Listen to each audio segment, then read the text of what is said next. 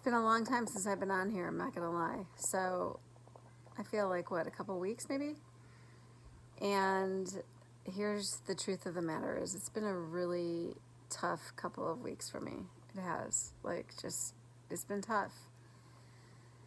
And I'm saying that from an anxiety standpoint. So for those of you that get anxiety and, whatever it is, wherever it is your journey is, wherever you are in that place, it's like a wave and it hits you. It literally will hit you like a wave hits the shore, and all of a sudden you're consumed.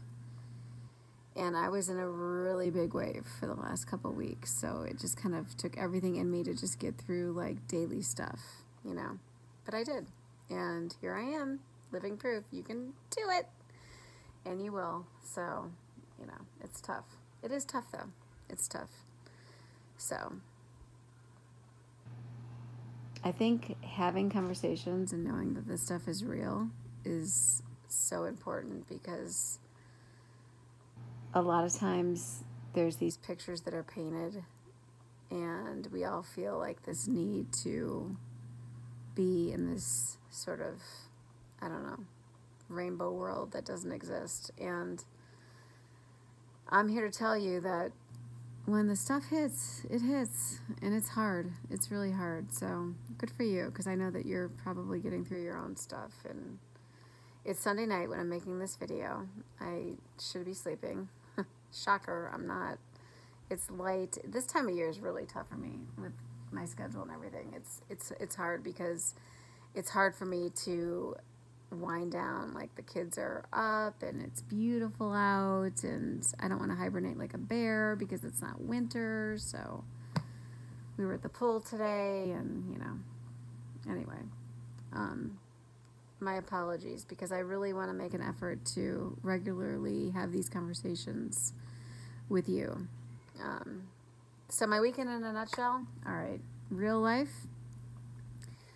I went into Friday I'm going to get so much sleep. I'm going to sleep from 8 p.m. till 8 a.m. It's going to be great. I'm going to sleep my face off. And I didn't. And that's just the nature of the beast.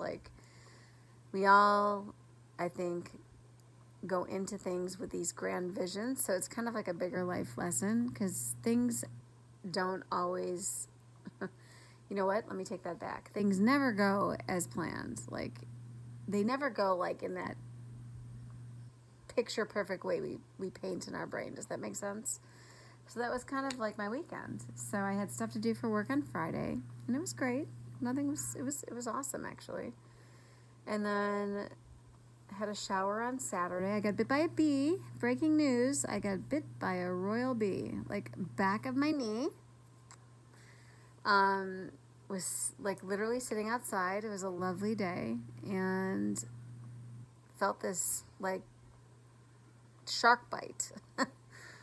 I'm exaggerating, but it really hurt. And I literally took my hand and scooped underneath my knee and tore off what felt furry and threw it. So I really never saw it, but was convinced that I could be dying and that there was poison running through my entire body. The anxiety was kicking in. Ironically, there was a doctor at this party that was like, "You'd be dead. You'd already be dead, Holly. You'd be dead." So I was confident that I was not going to die that night. And here I am on Sunday telling you that I'm alive.